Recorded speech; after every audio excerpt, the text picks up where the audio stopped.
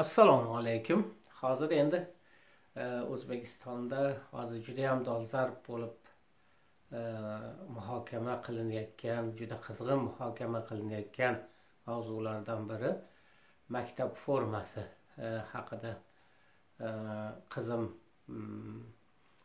Nafisa bilan suhbatlashmoqchiman. Nafisa, xush kelibsan.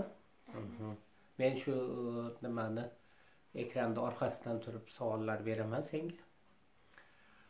Xo'p, Nafisa, sen maktabda yaxshi ko'rasanmi? Albatta yaxshi ko'raman. Endi o'rtoqlarim bor, o'qituvchilarim bor.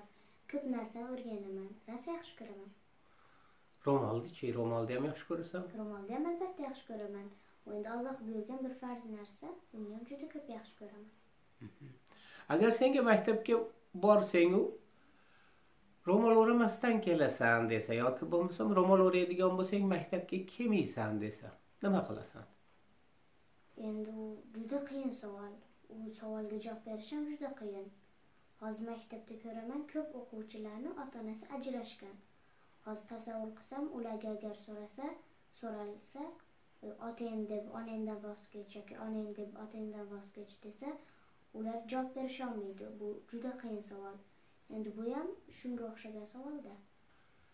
Xo'p, lekin gap bu yerda shunaqaki, maktab formasi haqida gap ketyapti-da. Hamma bir xil formada bo'lsin deyilyapti-da.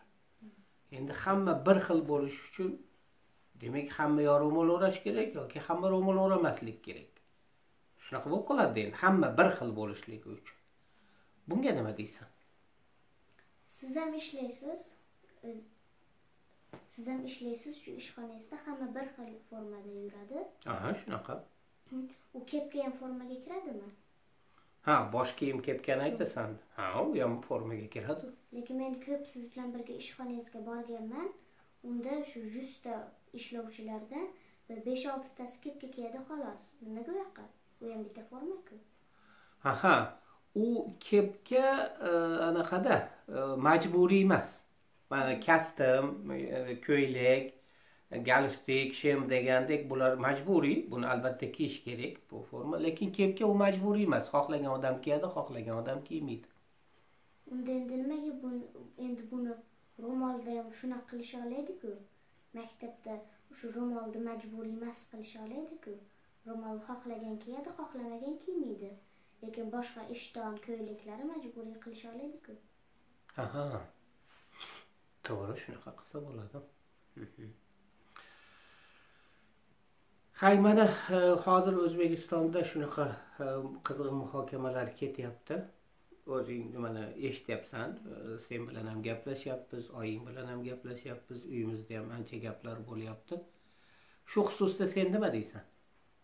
Endi men rўmol o'rash shart deganlarga hech narsa demayman. Endi ular shu rўmolga qarshi emas.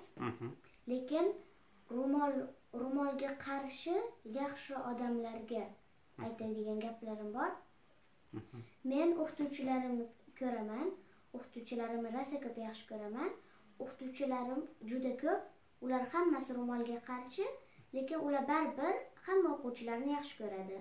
Rўmol o'raganlarni ham, o'ramaganlarni ham ko'p yaxshi ko'radi. Endi ularni yaxshi deb bilaman, rўmolga qarshi bo'lsa ham. Ularni bilaman, bizga shu o'quvchilariga zarar kelishini xohlashmaydi. Qiyinchilik kelishini umuman xohlashmaydi.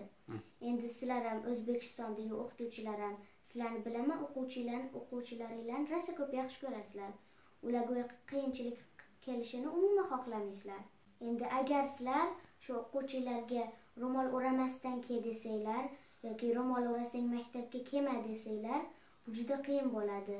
Shu qadar qiyinki, xuddi gapim boshida aytganimdaqa, yo otang deb onangdan voz kech, yo onang deb otangdan voz kech degan darajada juda qiyin. Mana sen hozir nimalarim, o'qituvchilarim hammasi deyarli rўmolga qarshi deb aytding. Nima deb o'ylaysan? Nima uchun ular rўmolga qarshi? Endi men o'ylashimcha shu sportimga, o'qishimga xalaqit beradi, shu rўmol xalaqit beradi deb qarshi deb o'ylayman. Lekin hozir mana 5 ta sinfni bitirdim. Biror yili menga xalaqit bergani yo'q. Sportimga ham, o'qishimga ham umuman xalaqit bermadi. Men endi velosiped haydayman, konki uchaman, rolli uchaman, batot sakrayman, tennis o'ynayman. O'qishimda ham ko'p sinfdoshlarimdan ancha oldindaman. Lekin menga umuman xalaqit bergani yo'q rўmolim. Rўmolimni yechishsam ham shunchalik qila olgan bo'lardim. Hozir kelganimda ham shunchalik qila olyapman. Sen nima tilaklar bildirasan? Men sizlarga ishonaman. O'quvchilarga bu qiyinchilikni olib kelmaysizlar. O'quvchilarga faqat yaxshilikni sog'inasizlar. Men sizlarga ishonaman.